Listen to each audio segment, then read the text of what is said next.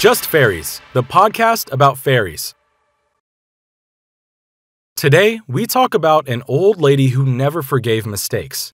A report by Carsten Watsack from the last visit of the ferry THEODOR HEUSS in April 1997 before she set off on her final voyage to the Indian shipbreaking yard at Alang. She was a kindly old lady. In the last years of her existence, she was relatively quiet and unobtrusive, but blessed with exceptional pride and remarkable defiance. She had the sympathy of many. Even during her lifetime, she was a legend for those who knew her well.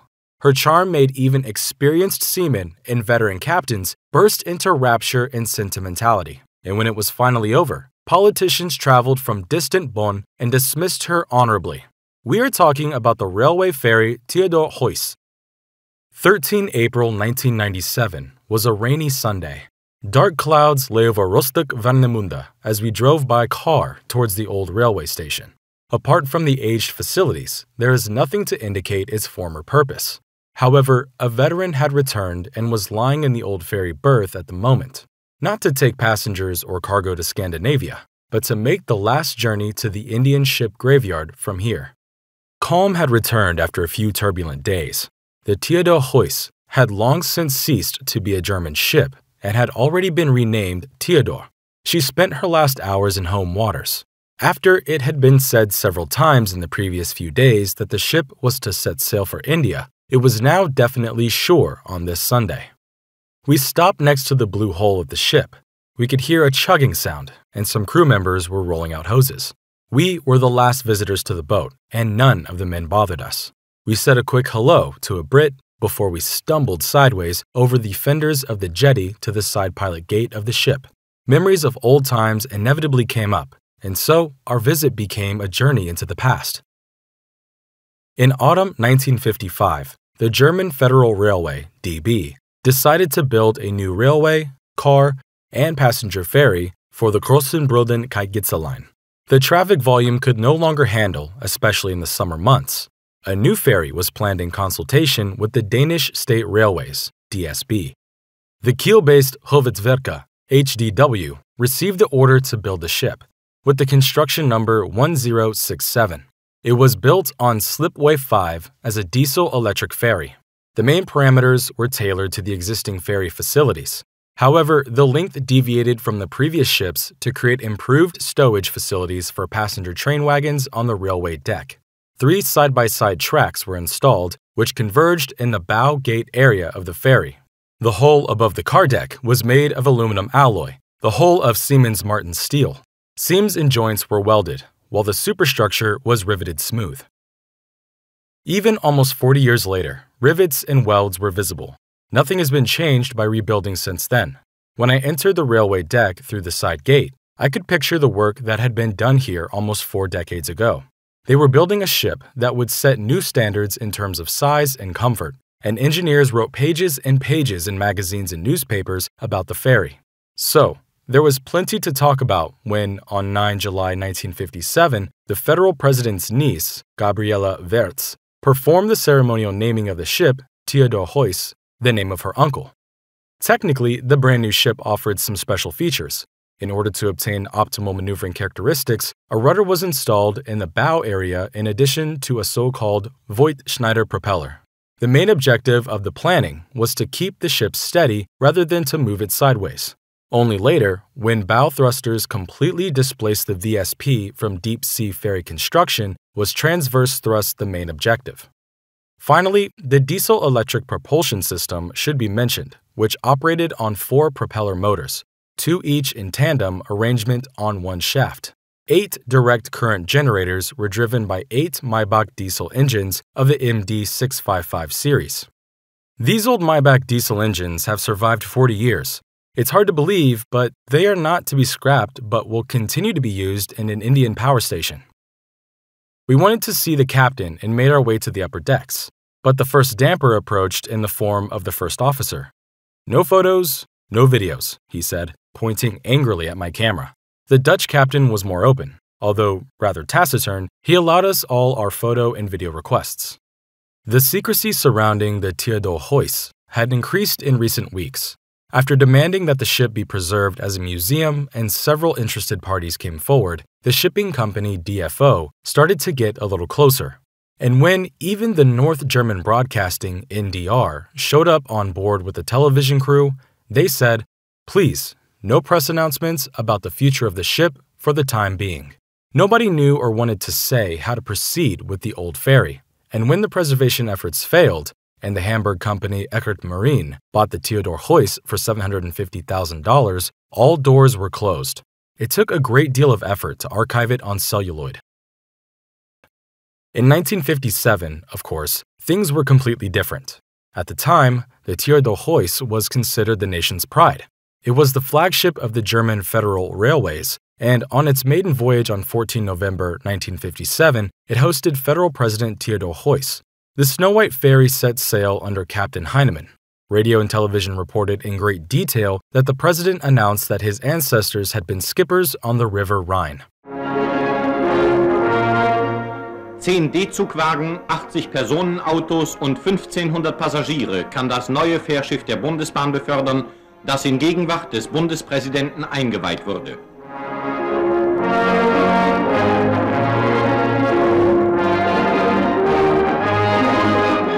Professor Heuss war Ehrengast auf der Jungfernfahrt des Schiffes, das seinen Namen trägt und das zwischen Großen Brode und Dänemark verkehrt. From then on, the 135.9-meter-long THEODOR HEUSS transported train wagons, road vehicles, and passengers between Germany and Denmark every day. New ramps had to be built in the ports, especially for the new ship, as it had a separate car deck. 1,500 passengers found space and could enjoy the crossing in different classes, salons, restaurants, and even a hairdressing salon for ladies and gentlemen. The wood-paneled walls in the passenger deck were preserved, as were plastic ornaments and carpeting. In 1976, the DB created a self-service market in the rear area. They removed the customs and passport clearance and installed a cafeteria. Time had stood still here. Associations from the daily ferry service awaited us in almost every part of the ship. Neon tubes flickered in some display cases and illuminated old posters of the German Federal Railway. Exit Rudby was written over paper on an outer gate, and a wall clock from the 50s showed the exact time. THEODOR HEUSS served the Grossenbrode-Getzer line until 1963, the opening of the new Puttgarden-Rudby crossing. Long years of service followed without any difficulties. In 1969, the ferry collided with the eastern breakwater in Puttgarden in a storm, but otherwise, there was not much negative to report from this vessel. "The last few years, we took a bit of a risk," reported Captain Peter Mueller. "We knew that the machines were no longer young. Day and night, colleagues worked in the engine rooms to keep everything running. And it did run. The THEODOR HEUSS became a guarantee for reliability and punctuality." As we strolled across the deck, I noticed the missing benches. Once, there were several rows on the boat deck. Now, there was an open area. No one would sit here anymore. No passenger. There was only us, the last people attached to the ship. And when we entered the bridge, I saw Captain Gunnar Sorensen in front of my eyes, whom I had seen in action here just 6 months ago at the 2-engine telegraphs. In fact, the THEODOR HEUSS was in full service for the shipping company DFO until the day of her decommissioning on 6 April 1997 at 6:10 a.m. In 1972, the THEODOR HEUSS got a new colleague. Deutschland was the new ferry's name, which had a new outfit and replaced its predecessor of the same name. And a little later, the white paint of the THEODOR HEUSS also disappeared under the blue color scheme that had existed until then. As the last noticeable external change, the ship received 2 large ventilators behind the funnel at the beginning of the 1980s to make the necessary air exchange for dangerous goods possible. In the saloon, we met the first officer again. Here, where passengers used to enjoy the rich Scandinavian buffet, the crew had set up their mess. Freezers stood lashed to the wall, and pop music played from the loudspeakers. In 1963, this salon could even be admired in the cinema. In Kurt Tucholsky's movie version of Gripsholm Castle, the filmmakers chose the THEODOR HEUSS in a 5-minute sequence.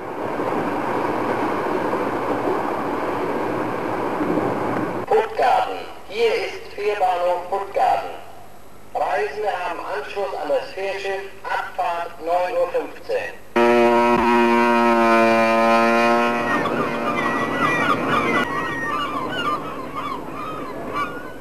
Das Meer, Daddy.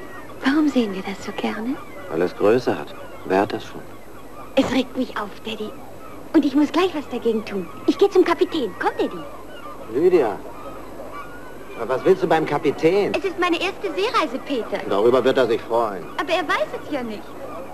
Du kannst doch nicht einfach zum Kapitän gehen. Du meinst, er weist mich von Bord? Lydia! Lydia!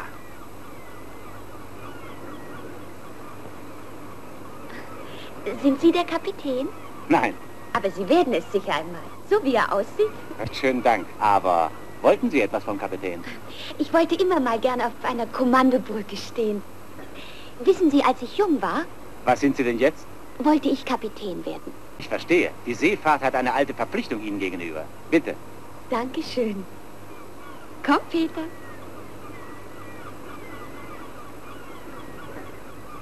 Entschuldigen Sie bitte, das ist mir sehr unangenehm, danke. Guten Tag. Guten Tag.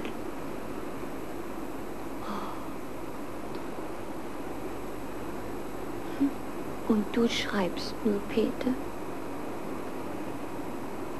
Weiß er, wohin er fährt? Wir haben es ihm vorher gesagt. Darf ich mal?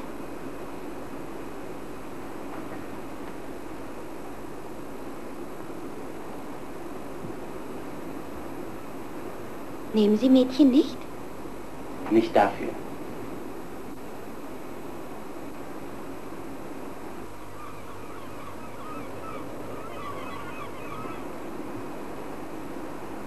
Wir kommen sonst nach Liverpool. Und bringen die Leute unnötig in Verwirrung. Dankeschön. Danke. Bitte? Dankeschön. Ich danke auch. It is hard to believe that there were 34 long years between the movie and 13 April 1997. The idea of decommissioning the ship first arose in the 80s.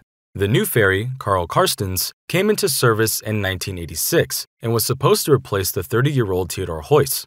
But freight traffic increased, and so the DB decided to keep the veteran in service. There was no reason to sell it. At the time, there was no thought of adding another 11 years. But it sailed on and on. In 1993, the ferry was transferred to the new shipping company DFO. The old DB logo on the funnel was burnt off, but otherwise, the ferry remained in service. At the end of her service, shipping enthusiasts began to think about preserving her as a museum. But to the great disappointment of all, the ship was sold to Alang in India. I would have preferred if the THEODOR HEUSS had become a museum. I can't imagine the scrapping of the ship. It is sad, said Captain Peter Kopecky in conclusion. And Captain Sorensen also had to state that he did not want to take part in a transfer trip to the Far East. That would not be for me, and I couldn't do it. A farewell party with a music group brought many old sailors together again. The DFO had invited everyone to a farewell party immediately after the ship was decommissioned. Old memories came up once again. She had been difficult to drive, said one of the senior captains. She was sweet, but she never forgave mistakes, added another captain. And Captain Werner Reinhold, who sailed on the THEODOR HEUSS for more than 30 years, told with shining eyes how he almost asked, "Old lady, take me to the harbor again. I promise not to make a mistake either." All of them were long gone that Sunday. We met the superintendent of the Dutch transfer company, and I gave him 4 photos of the old vessel. But he was even more interested in the speed and performance diagrams from 1957 that I had brought with me. He almost effusively noted that the documents could be of considerable help to the captain and the chief. Another employee quickly joined him, and a discussion broke out. "These are the diagrams and curves we've been missing. See?" he said, letting me feel his enthusiasm for technology. "This curve here shows exactly how we can and want to drive." Departure was approaching. For us, the chapter THEODOR HEUSS was now also coming to an end. Together, we left the old ferry. Once again, the handlers thanked us for the performance curves and referred to their request to take photos of the trip and record everything in detail.